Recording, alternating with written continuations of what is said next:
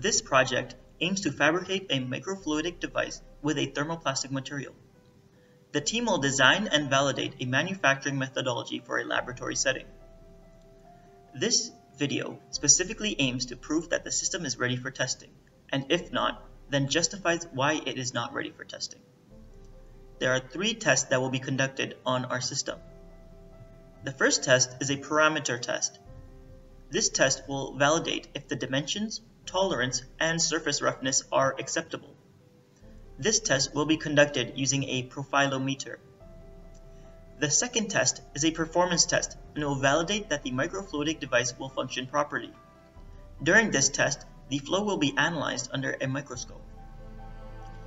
The last test is an additional bend test.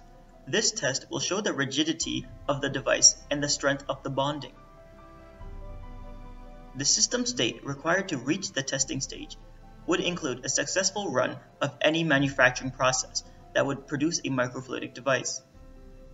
There were 3 planned manufacturing processes to be prototyped, namely injection molding, laser cutting, and CNC machining. The injection molding process was much more elaborate than the team initially thought or planned for. Each trial takes a couple of hours, and elaborate cleaning is required after each trial. There were many complications with the process itself as well. First, the optimal pressure and temperature settings needed to be determined through trial and error. It took the team 5 trials to determine the optimal setting for the mold and cylinder temperatures. These trials were conducted without the mold insert, which is made from a silicon wafer. The next step was to determine the pressure. During one of the trials, the mold got stuck in the machine. The company has been contacted, and the team is waiting on the repair in order to continue with the injection molding process.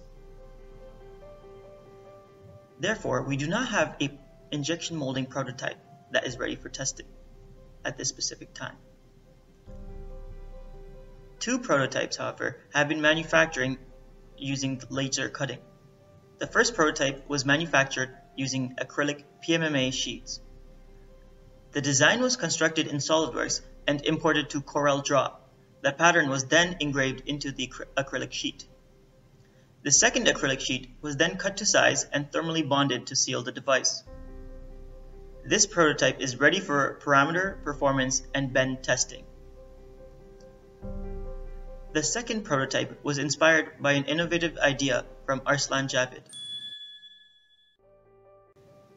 The design was cut out from a thin film and sandwiched between 2 acrylic sheets.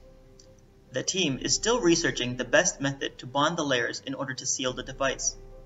At this point in time, the prototype is ready for parameter testing, but not for performance or bend testing. In order to manufacture a prototype using CNC machining, very precise tools are required. 2 micro end mills have been purchased to do the job.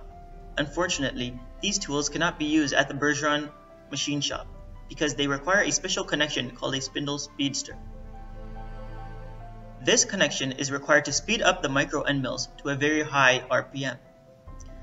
The Petrie machine shop, however, has the required connection. This connection is not compatible with the CNC machines at the Bergeron machine shop, however. The Petrie machine shop is not accessible to students, and the technicians at Petrie charge roughly $60 an hour. This issue has been discussed with Professor Newland, and he is trying to arrange a trial at the Petrie machine shop. This will only be possible if Adam, the machine shop technician, is willing to supervise the trial and Petrie administration agree to allow us to use the CNC machine under Adam's supervision. If and when all these conditions are met, then only will the team be able to manufacture a prototype using CNC machining.